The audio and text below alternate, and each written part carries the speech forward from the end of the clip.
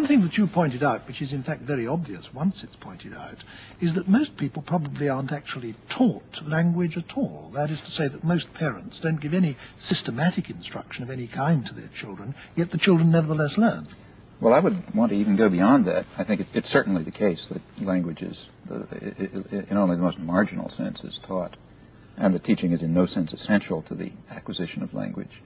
But in a certain sense, I think we might even go on to say that language isn't even learned, at least if by learning we mean any process that has those characteristics that are generally associated with learning.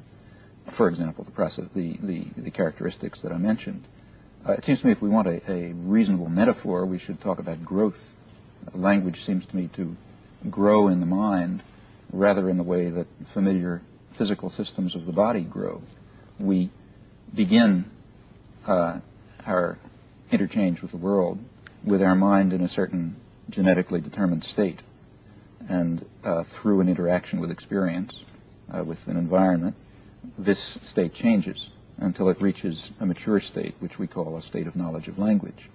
This sequence of changes from the genetically determined initial state to the final state in which we really have a quite complex system of mental computations.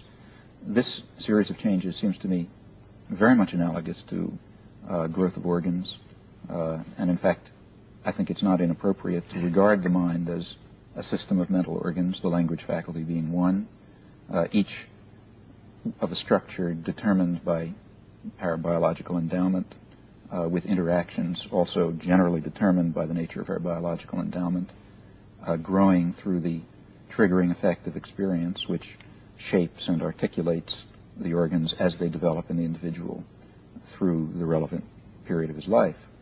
So, as I say, it seems to me that not only is it wrong to think of language as being taught, but it's at least very misleading to think of it as being learned if we carry with the notion learning the associations that generally go along with it.